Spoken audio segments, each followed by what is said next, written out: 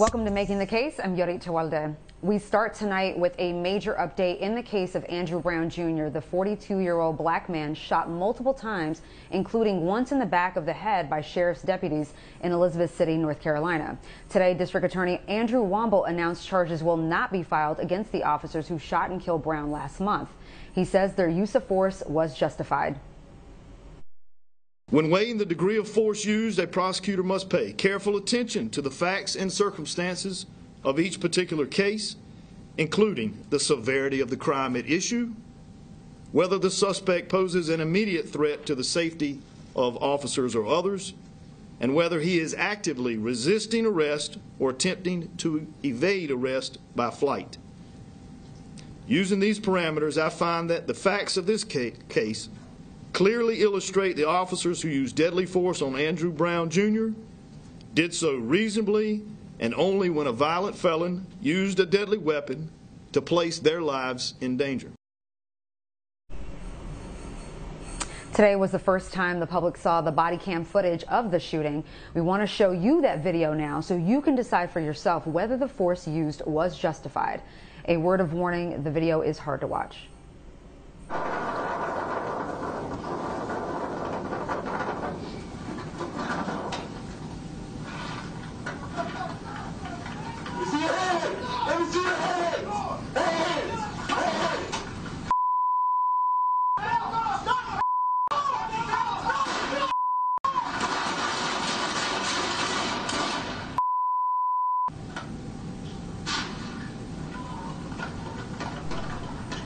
Back with me tonight is one of the attorneys for the Brown family, Chance Lynch, and retired LAPD Sergeant Cheryl Dorsey.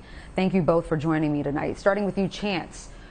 We say we're never surprised by these types of announcements, but to some degree we are, because we hope this time will be different. What was your immediate reaction when you heard the DA say he wasn't bringing charges against any of the officers?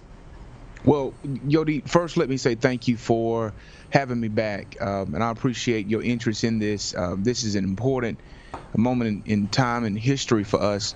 To be honest with you, Yodit, considering the elected's comments and what he said, considering what we saw when we saw the video, to be frank with you, I wasn't extremely surprised at his position. I think that he went into this case with all intent to not prosecute and to hold these murderers accountable for what they did to Mr. Brown on that day. And so today he made it clear. What we saw today, Yodit, was a miscarriage of justice. That's what we saw.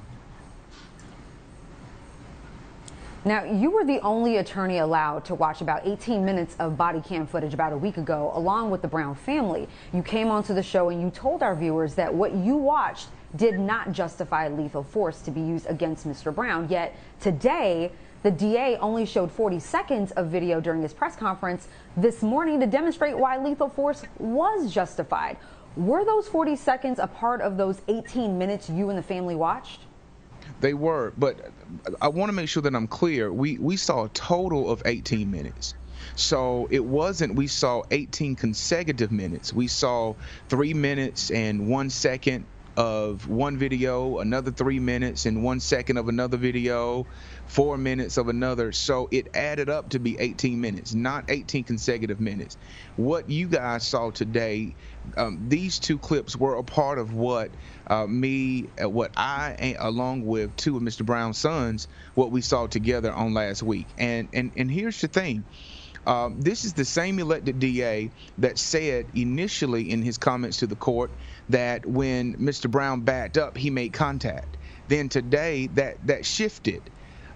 He said that there were only shots fired when he went forward. In the shot that you just played, when they went to the corner of his car, you could hear a shot fired when and then he goes back in reverse. He turns his wheel away to the left. You hear another shot. And then when he goes across the grass, they unload. So everything that we saw last week, you guys had a chance to see a huge portion of that substantiates and corroborates exactly what we saw. I don't know what the elected DA is seeing, and I don't know where he's what is motivating him. Yeah, we're actually going to get to that. It's kind of surprising how we're watching the same footage and yet we're coming with different theories about what happened and what's justified and what isn't. Cheryl, the officers fired a total of 14 shots at Brown, including one shot through the back of his head. Based on your experience as a former police sergeant and from the portion of the video shown, was the use of force justified? Well, I think the use of force was unnecessary, but I think the officers created an opportunity to use deadly force. I mean, listen, this is an elite team, SWAT. And by the district attorney's own admission, they had been surveilling Mr. Brown. They knew that he was an alleged runner.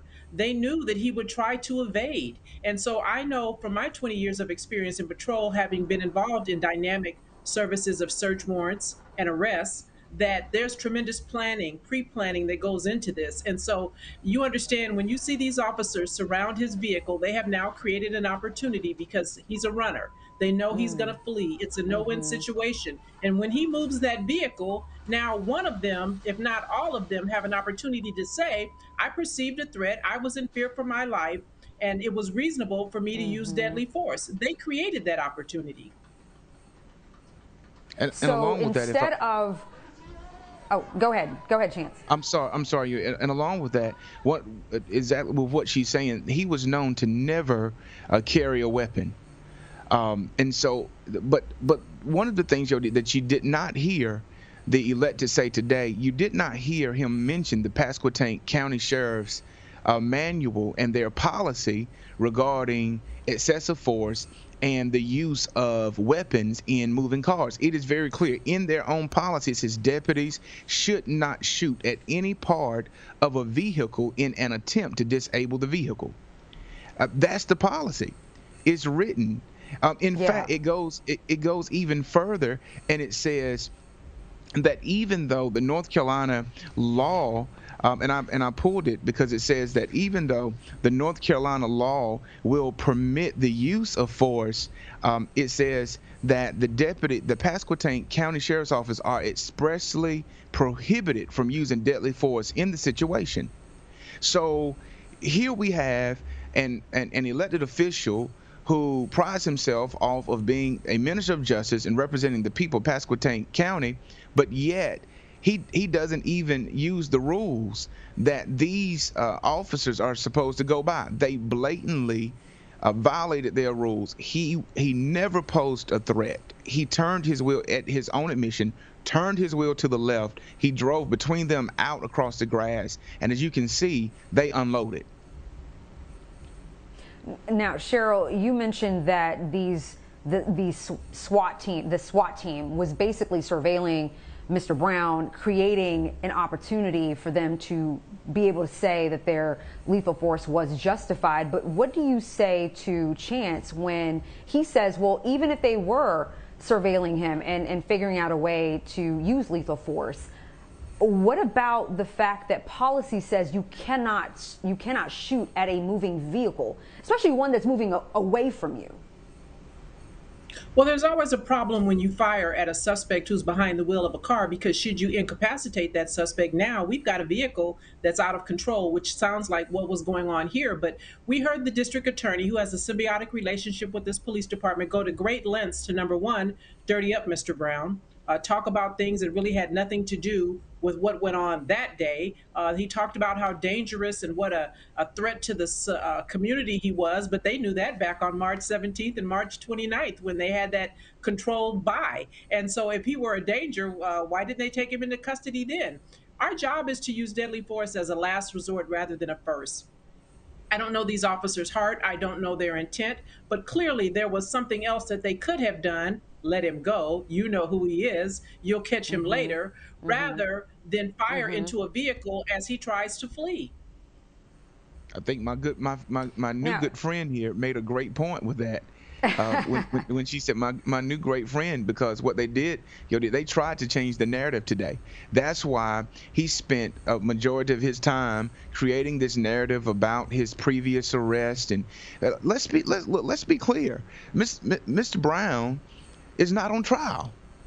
This is not a case where we're trying to prove his past. Let's focus on what happened in that moment.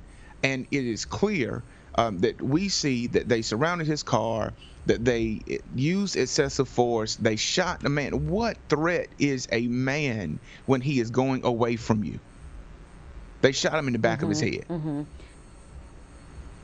Now, Chance, officials are saying Brown used his car. We talked about that. Used his car as a weapon, and that's why they fired. Now, again, the DA played parts of the video that he believes supported his decision. It's hard to believe that we're watching the same 40 seconds of video today and can come up with a different conclusion than the DA. What are your thoughts? It's puzzling to me. I think the DA, he sees what he wants to see. What I saw today is the same thing I saw last week. I saw a man who was afraid, who was ambushed by the police, who puts distance between he and those officers with guns in his face, who turned his wheel to the left, who drove out between officers if he had any intent whatsoever.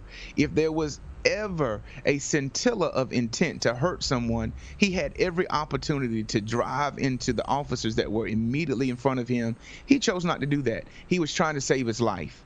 And when he got away from them, he went across that grass. They stopped in the middle of that second driveway and they unloaded their weapons, causing his demise. That's what happened. We saw a public execution. Now, you've expressed concern about the DA's relationship with the sheriff's office and a potential conflict of interest. Are you guys still pushing to have a special prosecutor appointed to this case, much like the case against Derek Chauvin? And what's the game plan moving forward? Well, going forward, we filed a petition today at around 3 o'clock. Our petition is for the court to order a release of all of the body cam, audio, anything dealing with Mr. Brown on that day. That he was shot and killed by Pasquotank County Sheriff's Department. So we filed that. We've also, along with that motion, we've also petitioned the court to order a release of the SBI report. The elected today never talked about the conclusion of the SBI. We don't know what the SBI decided. We only heard, in my opinion, this is what I think. Well, we want to know what the SBI said. And so initially, that's what we filed today. I can tell you that this is not over. Just because the elected failed to do his job, it doesn't mean that we're going to hang up our hat. So you can absolutely count on a federal lawsuit coming. We're going to do everything that we can, warranted by law, to represent this family, and so that we can hold these individuals accountable, even though the one who has taken the oath to protect and to serve and to enforce and abide by the Constitution has failed to do that today.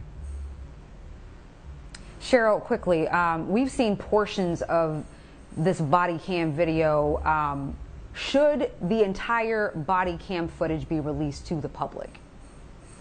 Well, I don't know if that the public has a need to know. Certainly they want to know. But, the problem here, as I see it, is that it's going to be very difficult to argue and debate what's in those officers' head, their perception. And we heard the district attorney speak to that at great lengths today. That same reasonableness, that same perception, we never see when it's a white officer dealing with an armed white man. They never perceive threat the same way they do when they're dealing with an unarmed black man. And we've got examples of that. Walter Scott, Sam DuBose, Ryan Twyman here in Los Angeles, and others. And we have the contrary example in Adam Freen, Ryan Dylan Roof, Nicholas Cruz, white men who were armed to the teeth and were taken into custody how? Without incident. And so wouldn't it be nice if that same standard of reasonableness was used when they're dealing with people who look like me? All right, attorney for the Brown family, Chance Lynch, and retired LAPD Sergeant Cheryl Dorsey. Thank you both. Thank you. Thank you.